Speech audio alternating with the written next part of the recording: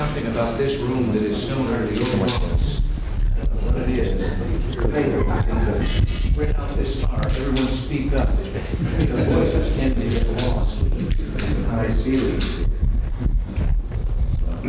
I have just told, also told yourselves how things we're going to have as a result of that we take us on, and mention the conversation that we send to his people and the issue that could be raised. So it's going to take, Cap, I guess, if you want us to guess to be really do.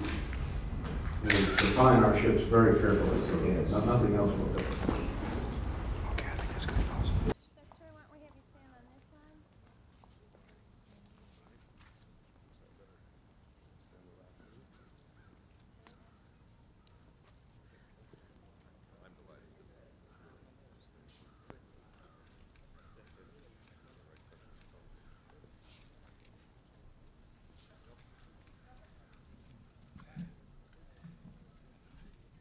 Ladies and gentlemen, President Mubarak and I have just completed a most fruitful and wide-ranging set of meetings.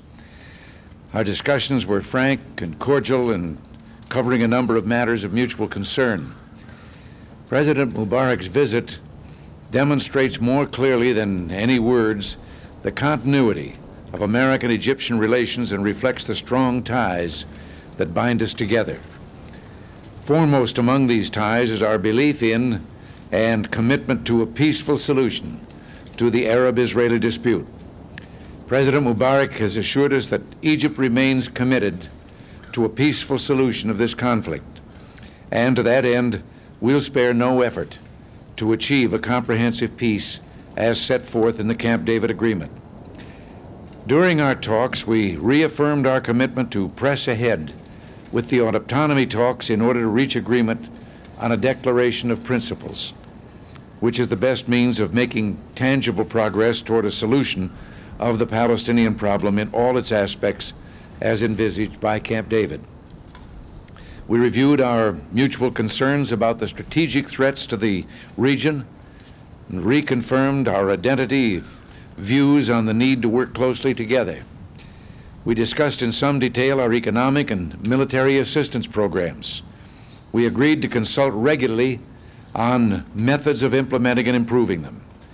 These consultations have in fact already been, or begun, I should say, among our principal advisors. And finally, let me just say that it has been a pleasure having this opportunity to further my personal relationship with President Mubarak. I'm confident that we will be working closely together to achieve those many goals that are in the mutual interest of our two countries. Thank you very much, and President Mubarak, we've been delighted to have you here. Thank you.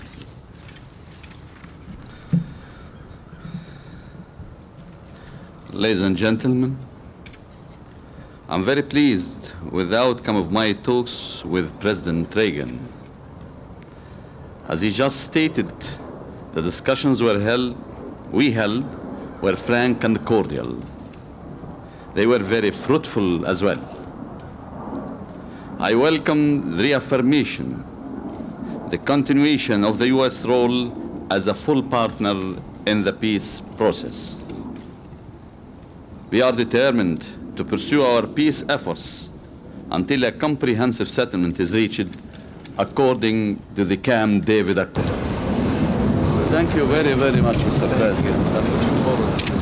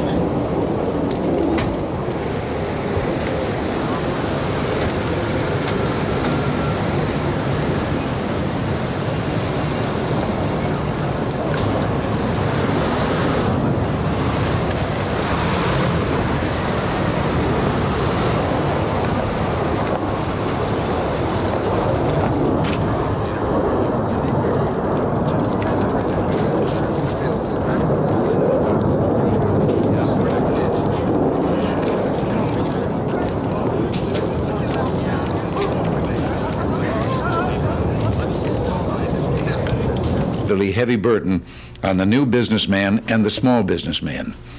Small firms don't have the luxury of large staffs to fill out government forms, and they can't afford high-powered Washington lobbyists. Large corporations also pay a high price for unneeded regulations. Much of the burden takes the form of growing budgets for lawyers and accountants, costs that are handed on to the consumer. But the men and women who run small businesses must shoulder these burdens directly. Often they're the only ones who know enough about their companies to complete all the detailed government forms, leaving that much less time to do what they do best, managing their organizations and developing better products and services. A vigorous small business sector is essential to a productive and competitive economy. For all of the talk in Washington about government creating new jobs, most of the new jobs actually created are in small private enterprises. Between 1969 and 1976, 82% of all the new jobs were in businesses employing 100 or fewer employees, and 66% were in companies with 20 or fewer employees. Currently, 38% of our gross national product is produced by small business, and small business continues to be our most prolific source of innovation. So this administration's regulatory relief program, headed by Vice President Bush, is paying special attention to regulations that come down hardest on small firms. In a moment, I'll turn the lectern over to the Vice President, who will announce a new series of deregulatory initiatives focused on the concerns of small businesses. But first, I want to say a few words about the information collection budget for fiscal year 1982, which is being released this morning. The information collection budget, or paperwork budget, sets limits on the burdens imposed in the private sector by federal forms and record-keeping requirements. Under the Paperwork Reduction Act of 1980, most federal forms and record-keeping requirements must be approved by the Office of Management and Budget. One of the requirements for approval is a sound estimate of the total workload measured in hours. The form will impose on all of the individuals who will have to fill it out an important step in realizing annual reductions in paperwork by streamlining or eliminating forms. We've made some real progress. When I took office, Americans were spending over 1.5 billion hours each year filling out forms and records to satisfy federal laws and regulations. Think of it, that's a workload greater than the entire workforce of the automotive industry. We will be eliminating nearly 200 million hours of this wasteful burden by the end of the year, a reduction of over 1 hour of costly paperwork for every man and woman in the United States. This means a savings of productive effort equal to that of 95,000 people working 40 hours a week for an entire year.